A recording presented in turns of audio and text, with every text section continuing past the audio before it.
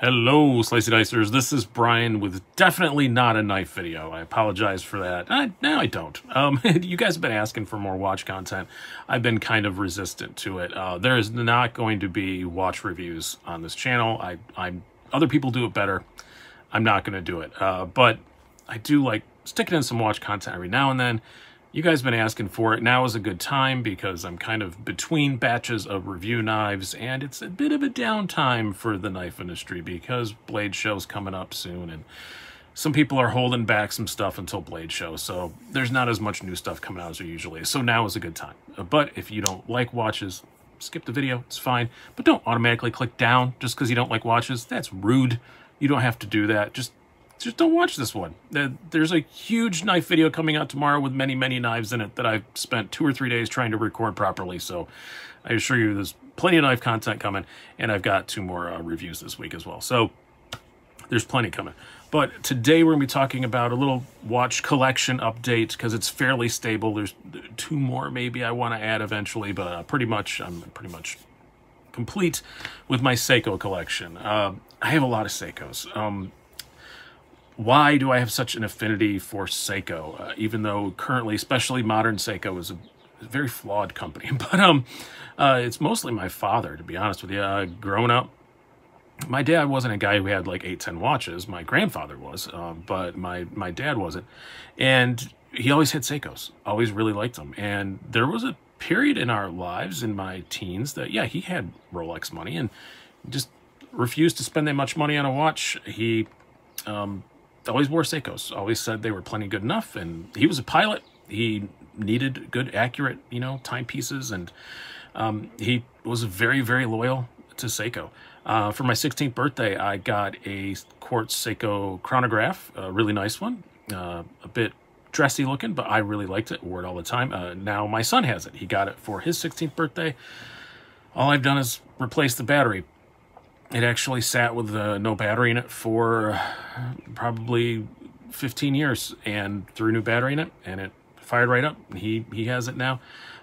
Maybe I've passed on the Seiko addiction to him. I don't know. He's bought a couple watches. None of them are Seikos yet, but I know he's eyeing a couple, so there's that. But and I just always love the charm of Seiko. I don't know. Just their designs are just very, very charming to me. I mean, I only own one true luxury watch. I have a Omega Planet Ocean. I love it. It's a fantastic watch. It's a beautiful watch. But I will say probably 3 or 4 of my Seikos, I would say, have just a bit more of that undefinable charm to them. They just do a great job of that. Part of it's, yeah, probably pulling on my heartstrings a little bit because of my dad. So, that makes sense. But yeah, as I mentioned, it is a flawed company, especially modern Seiko, and almost all of my Seikos are pretty modern. Some of them are, quote-unquote, what I would call like legacy models that have been made for a while, which is where you want to stick with Seikos now if you're buying them. Buy some of the 2-3-year-old models they still make. Those are still pretty reasonably priced, and that's the main thing that they're kind of messing up with in my mind, is they're trying to move up market. Their prices have gone up and up and up. It's not all just that they've raised prices. Some of it is, but a lot of it is Mark from Long Island Watch. Great place to buy watches and great channel to watch as well. Explained it well. It's not really, they've raised the prices in some places, but a lot of times the prices have gone up because they've been very aggressive about cutting out gray market, which gray market means buying from a non-authorized dealer. So those people were selling them very inexpensively. They've been very aggressive about cutting those people out to charge the proper price. So the prices haven't gone up. They've just been enforced more in a lot of cases. But some of them have just gone up, which is kind of annoying. More annoying things like the bezels don't align sometimes. Often, I will say, not sometimes, often they don't. There's a joke on the Seiko forums. If somebody posts a picture and says, is this real or not? I'm thinking of buying it used. Here's a picture. Is it real or not? They'll go, oh, the bezels are aligned. It's definitely fake. Or it's definitely, yeah, because they're aligned, which it's not that bad. But yeah, it does happen quite a bit. They love that hard Lux crystal instead of using sapphire like everybody else does in the higher price ranges.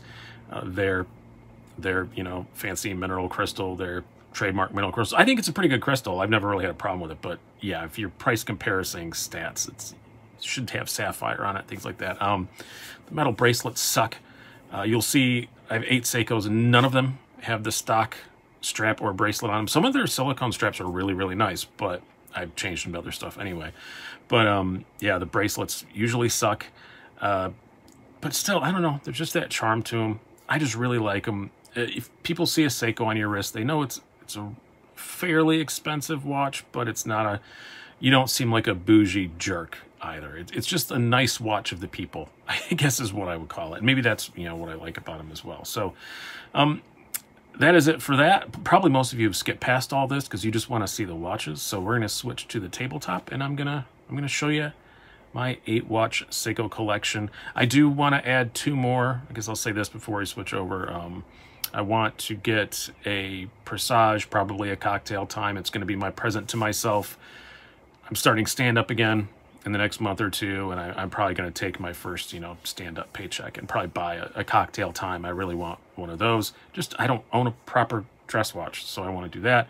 And my birthday is coming up at the end of the month. I'm probably going to buy a relatively inexpensive year of my birth watch. So I'll probably get a 1975. There's some like kind of dressy looking old Seikos from that age that are 100 to 150 bucks. I'll probably get one of those. I've never had a vintage watch, period, except for the one that I've had that's just vintage because I've had it that long that my son has now. But I'll probably get one of those. But other than that, pretty happy with the 8 that I have. So let's get to it.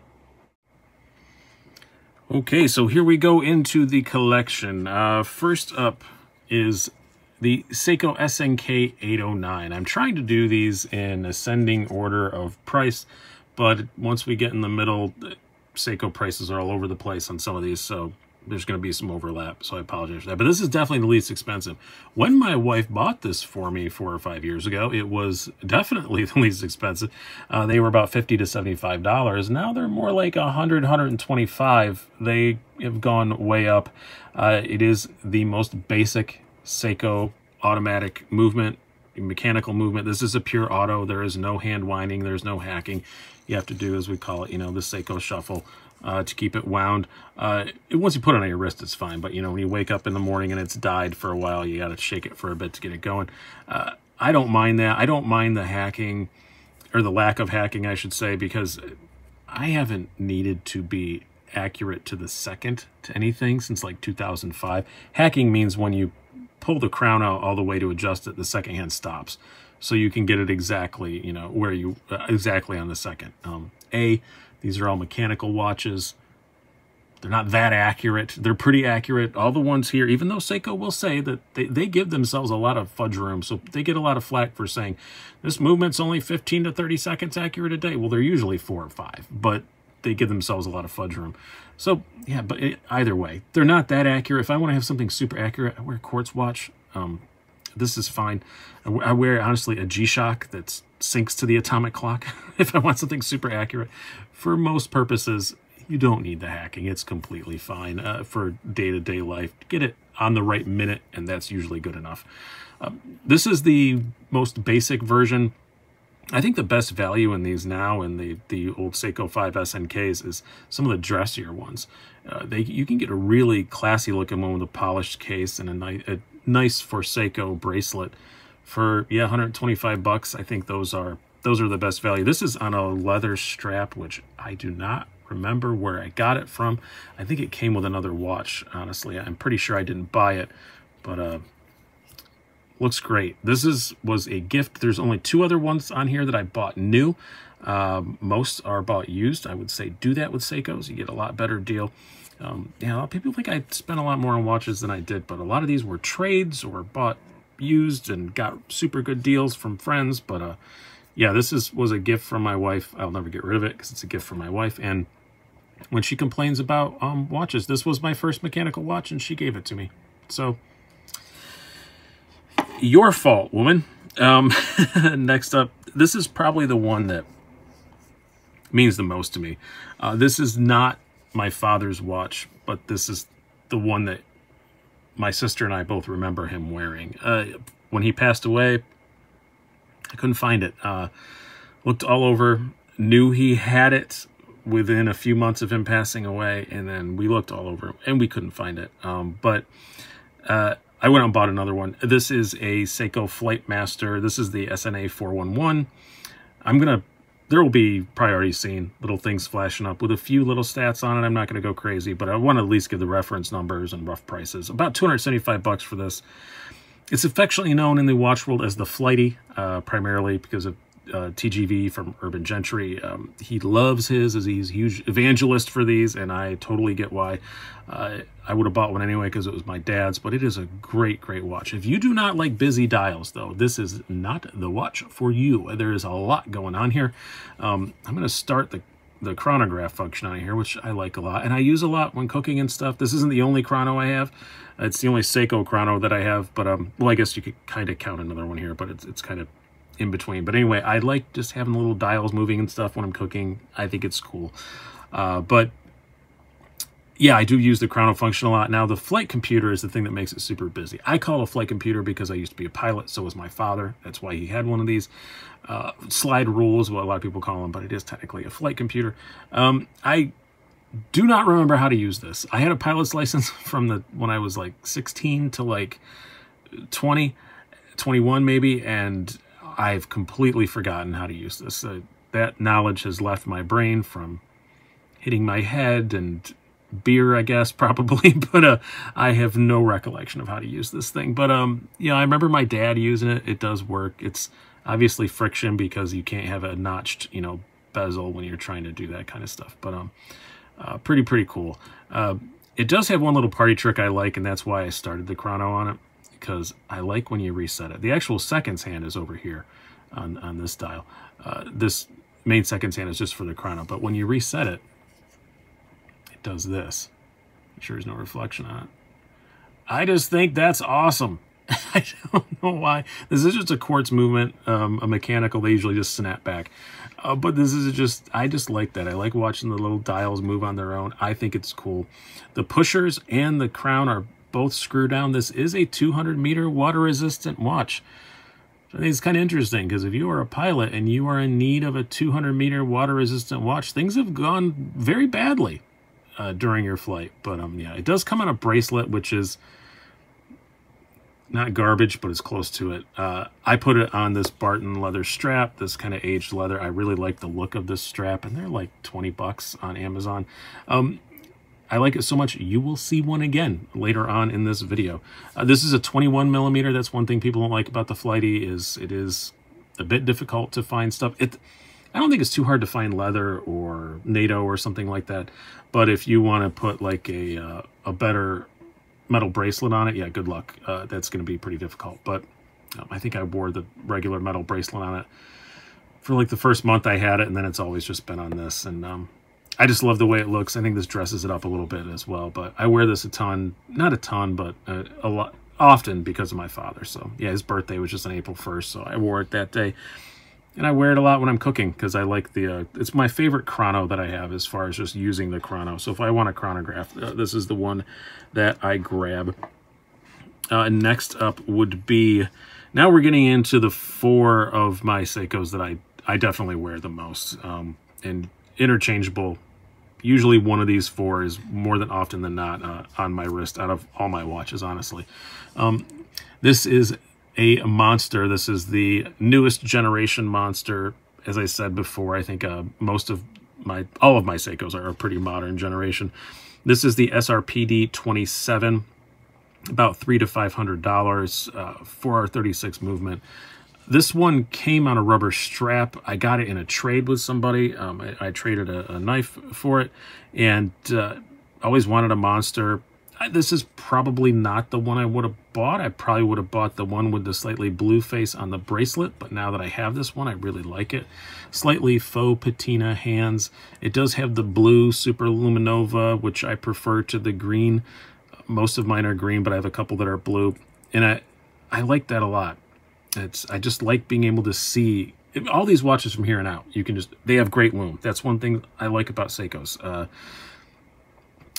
I wear glasses, as you could see in the intro to this, or contacts, and it's pretty hefty prescription. So at night, when I don't have my glasses on or my contacts in, you could put Big Ben at the foot of my bed and I can't read it. So I really like an analog watch with bright lume. I can see what time it is. I wake up a lot in the middle of the night. I want to see if it's okay to get up yet or not. I don't like sleeping. My body doesn't like sleeping. So I just want to know, is it okay to get up yet? So I'm looking at a watch a lot at night. So I do, it definitely lasts all night. All the ones from here on out, they last all night long. And this one is a lot of lume, super bright. And I like the look of the bezel guard and stuff. I think that looks cool. And it does have, some people don't like that the new monsters have the Cyclops under. They call it the candy bar because it covers both the day and the date. I like that because, again, my vision's not awesome. So I wear the progressive lenses now, basically, you know, the lineless bifocals, whatever. But still, it's still nice to have that where I can actually read the date easily. So I don't mind it. Some people really, really hate that. This one is, you know, a few of the Seiko quality things. You can see the bezel doesn't, and the chapter ring don't line up. The candy bar, as they call it in the Cyclops, is a little bit crooked, but, you know, it's Seiko. That happens, but, you know, you only notice it if you own it and you're looking at it all the time. No one's going to notice it. Nobody's going to point it out, you know, in the mall. Do we even have malls anymore? They're all closing.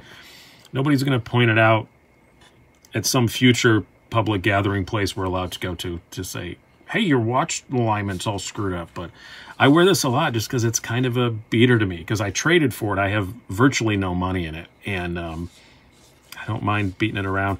It does not have the stock rubber strap on it. The stock rubber strap, actually, not too bad on this one, but I like these stretchy French pair of straps. I'm not going to put every single one of these watches on my wrist to show you. I will some of the ones that are large, because that's one thing Seiko does well. We'll get to that. But yeah, it's very comfortable on this little stretchy French NATO strap. This is not a good one. I need to get a better one for it. This was something off of Amazon. It's got that Bond pattern. I want to get exactly the same pattern, but something a little higher quality and a little thicker. This is not a heavy watch, but I think it's a bit heavy for this thin of elastic. So I do want to get a better one for that. But next up, this is one I never thought, I always wanted, but I never thought I'd be able to wear until I watched a Nick Shabazz video. This is the affectionately known Seiko Arnie. This is the SNJ027, the PADI version, which I believe stands for Professional Association of Diving Instructors. I hope I'm right on that. It has this kind of Pepsi dial on it. I really like it. It's called the Arnie because Arnold Schwarzenegger wore it in 5 different movies, variations of it. Never this PADI version, but he wore it in the Arnie in like 5 different movies. It's a 47mm case, which never thought I would be able to fit that with my tiny 6.5 to 6 3/4 inch wrist. But that's one thing Seiko excels at, is making big watches fit smaller wrists. It has these nice downturn lugs. I can't remember what the lug to lug on it is, but it's pretty small. See, drill lugs as well, so it makes it super easy to switch straps or bracelets, but I always keep it on some form of NATO-y thing. Right now, it's probably going to stay on this Blue Shark pajama strap. I really like these a lot. Again, they're elastic and stretchy. And this is another watch that I wear as kind of a beater utility watch. It is a digital, any-digi chrono, I guess is what to call it. It does have a timing function on it. I don't usually use it. I just have it pretty much permanently set to the date. So yeah, this is still technically a chronograph, but I don't really use it that way. Again, screwed on everything, 200-meter water resistance. And you can switch this guard out to a metal one.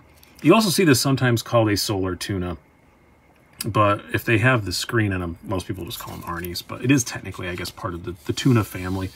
All of those names, by the way, don't mean anything. That Seiko didn't give those names. When you hear me say, you know, Arnie, Monster, Samurai, Turtle, Alpinist, they don't call them that. Maybe the Alpinist they do, but I don't think they call any of the other ones that. But what I like about it, again, my tiny little wrists, and I'm not exaggerating, I have tiny little wrists. It doesn't look that dumb.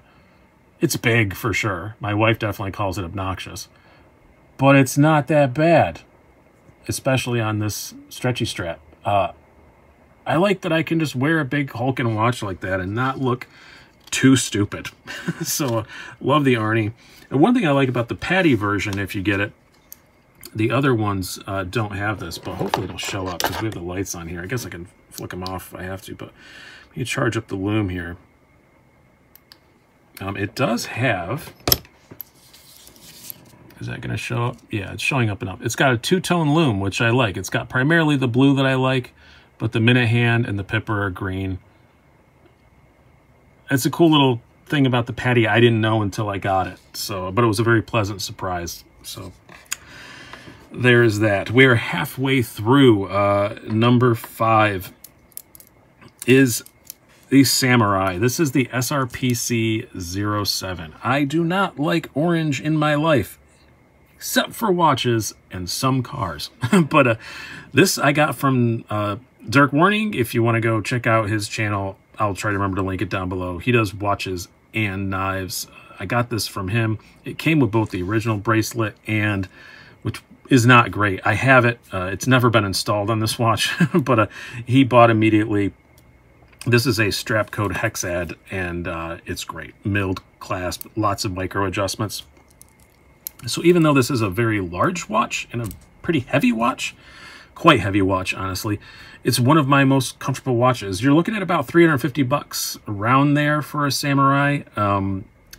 The orange one, depending on where you look, some places the orange one is by far the cheapest, some places by far the most expensive. So it seems to be drifting towards the more expensive. I don't think that they made as many of the orange ones. Perhaps they discontinued the orange one. I don't know, but I see the prices on the orange one creeping up and up.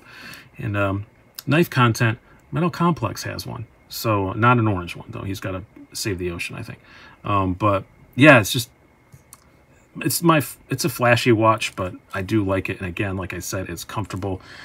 Again, a fairly large case in this 44mm, but again, they make it fit pretty well the way they do the lugs. It does not look like 44mm on my tiny, tiny little wrist. So can't complain about it. This is another one that Shabazz, this and the Arnie, I didn't think I'd fit either of them, and Shabazz reviews his wrist is just a little bit smaller than mine, and if he says he can wear it, then I try it out, and yeah, really like it. And this hexad bracelet looks a lot better because it's a very angular case, and the bracelet's very angular. The stock one is very rounded and just doesn't quite go with it, and it's just kind of crap. But next up, this is a fairly recent addition, and this is something I definitely did just to check a box. I've always wanted a turtle. This is not the version of the turtle that I wanted, but it was such a good deal. I just couldn't pass it up. It came without the stock bracelet. This is, again, a strap code. This is a Super O. The Super O, the O standing for a word that strap code is not allowed to say because of Rolex. It rhymes with cloister. So, yeah, but they're not allowed to say that word. So it has a Super O bracelet, which is, again, super comfortable. Always wanted a turtle. Didn't really want the gold one, but again, it popped up on somebody's Discord, and the for sale ad was like months old. It was like 200 bucks. And I was like, is it still available? And yeah, it was. A new turtle, this is the SRP775, they go for 350 to 400 bucks. So, yeah, it didn't come with the original bracelet, but I don't care. I wouldn't have used it anyway. And I wanted to get it just to wear it. And this is another one too. Another very big watch. The turtle, 45mm. It's even bigger than the Samurai. But they do such a good job, especially this one with the cushion case. It just doesn't, it wears really well. And this is actually my most worn. I know I said that the last 4 were I was getting to the realm of most worn. Lately, the turtle has been my most worn, probably because it's one of the newer ones. But I would like to have a mini turtle someday. They make a smaller version of this. I would really like to have one of those someday, but it would be to replace this. It wouldn't be in addition to this. Like I said, I didn't want the gold, but now that I have it, I like it. It's kind of blingy. It's just enough bling, but it's not crazy. And again, the lume is great. And I wear this a lot, a whole lot. It came in absolutely perfect condition, just with the wrong bracelet. But it's really, really nice. And again, it's both of the Samurai and this also both have the the 4R35 or 4R36. 4R36 just means it's got the day and the date. 4R35 means it just has the date. That same movement, and I've found it to be very, very good. And I know they claim 15 to 20 seconds a day. In reality, all of mine are 4 or 5. Now the next two, we're going to take a pretty big jump in price. We have probably the closest thing to a dress watch that I own after I changed the strap. This is a Seiko Alpinist. Again, the newest one. This is the SBDC087. There's 2021 versions coming imminently. This is a 2020. The black one. I got this from Shabazz for a ridiculously good deal, and I love it. I've always wanted an Alpinist. You're looking at what's the 39mm case, so again, for my wrist, it's just about perfect. A lot of people have a huge affection for the previous Alpinist, the SARB 17. It is a gorgeous watch, but it's green, and I don't like green, so I've never really had the huge affection for it. When these newer ones came out, the newer SBDCs, they were in multiple colors, and I really like this black one. And yeah, Shabazz had one, and he put it up for sale, and I got it. So, and again, this is the repeat of that Barton, same Barton, like weathered leather strap. I just really like it. Looks great. It'd come in a metal bracelet, which is actually, honestly, fairly okay. It's not the worst thing I've ever seen, especially for a Seiko. But I like it better on this. It just dresses it up a little bit, and it's very shiny. It does have a compass in it that rotates, which is kind of neat. And that I actually do know how to use. I had to watch a video, but I do know how to use it. It's fairly useless in general life, but it's kind of neat. And it runs on this other crown. This one is a 6R35 movement, so 70-hour power reserve. So I like this and the one you're going to see coming up, because you can wind them up and they can sit there all weekend, and they're perfectly fine. Again, I don't mind setting my watches, but this is another one that people hate. They put a Cyclops on it. I've already explained why I don't mind the Cyclopses. And this one, everything's lined up. And it does have a sapphire crystal. This is an $830 watch. So if you want to know how much you got to spend to get sapphire from Seiko, $830. And then they start caring. But the backside is still hard legs. It does have a see-through case back, but it's still hard legs. So, okay.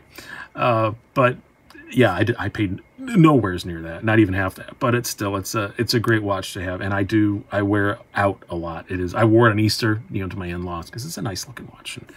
And, closest thing to a dress watch that I have, you get up close to it, it's just the finishing on it. It's just freaking gorgeous. I do really love the Alpinist. If I could, this isn't even close to one of my most worn watches, but man, if I could only keep one, this would be very, very high up on the list. Now, next up is one that I just added yesterday. And this is one that I can't quite call it a grail, because it hasn't been out for that long. It's only been out for like a little bit over a year, but as soon as I saw it, I knew I wanted it. A good friend of mine who has done a lot for the channel, donated a lot of knives to the channel, just been a really good friend and a great guy to the channel. He's on some rough times, and he wanted to sell some watches, and I wanted this one. He offered it for a very, very, very good price. I shouldn't have spent the money on it, but you know what? He's helped out the channel so much. I thought that was the best way I could give back. I had it. I could replace it when the tax refund comes, so that's what I did. This is a 63 Moss reissue. This one in particular is the SPB147. Wanted one of these since the first time I saw them, but they retail for about $900 for this version, up to about $1,100 or $1,200 if you want to get one on a bracelet. This one originally came in a rubber strap. I didn't get it. I don't mind that, because I'm not going to use it anyway, and it made it a lot cheaper. So I trust the guy. So it was a no box, no papers, no original strap deal, so I got it for very, very cheap, and I do love it. It looks blackish at first, but it's actually very brown. And we're gonna clean this off a little bit. Here's some more knife content for you. This is a quiet carry cloth that I'm using. So More knife content. And this is sapphire. When you spend $1,000 on a Seiko, they do put sapphire on it, which is nice of them. It is a gilt dial, my second gilt dial Seiko. I hate to keep quoting Nick Shabazz, but yeah, his my favorite quote. He explains gilt as, it doesn't mean that it feels bad about what it did. It just means that there's some gold on it. So, God, it's a damn fine dad joke. But again, the 6R35 movements, you have the 70-hour power reserve. It's 41 millimeters, so it fits my wrist perfectly. It's currently on this strap code NATO. It's a strap code Orca NATO, one of their higher end NATOs. It's brown. It looks good. Not sure it's going to stay on that. I don't love NATOs. I'm going to put this on my wrist. Again, the small wrist. They just always feel a bit bulgy, even if I use that little trick, you know, in NATOs. If you wear them wrong on a small wrist, they fit a little bit better. But, yeah, just the watch head looks great, but I don't know, it just sticks out a bit because of my small wrist. But it's on this for now. I have an Uncle Seiko rubber strap coming that looks fairly like the stock one, but a bit fancier. I'm going to try that. I did try it on a Barton silicone strap last night, and it worked fine. I don't like that strap because it's sticky, but it did look good. So that's probably what it's going to wind up on eventually. But oh, I really wanted one of these. It is kind of, until you get into Grand Seikos, and in the current stuff they make, this is kind of it. It is kind of the pinnacle Seiko until you start going into Grand Seikos. But it's basically a reissue of the first diving watch they ever did. So it's a very vintagey look. So I like the vintagey look divers because they're not so busy that you can't dress them. You know, I could dress this up. I could put it on a leather strap. And everybody says, don't put divers on leather. It actually arrived to me on a leather strap. And it still looked great. I'm not going to dive. I don't care. It's just, I have a whole lot of dive watches. But yeah, if I find myself in need of 200-meter water resistance, I'm dead, and I don't care what time it is. So it's kind of, it doesn't matter to me. I can put it on leather. It's not going to get wet. I don't even shower with my watches on. So yeah, I don't care about water resistant that much, or leather on a diver. Except for that on Instagram comments, people scream, leather on a diver, leather on a diver. Alarms will go off. It'll be a whole thing. But it's a beautiful, beautiful, beautiful watch, and I'm very, very happy to have it. And I'm very happy to have helped my friend out a little bit and got something really awesome in return. So I hope you guys have enjoyed this. That is it. That is all of my Seikos. Yeah, I'm not going to repeat Nick's don't get into watches because I don't agree with that. If you're smart about it and you buy used, it's fine to get into watches. It doesn't have to cost you a ton. You can get into cheap Seikos. It doesn't have to be a thing. I hope you guys have enjoyed this. I've been Brian. Have a good one.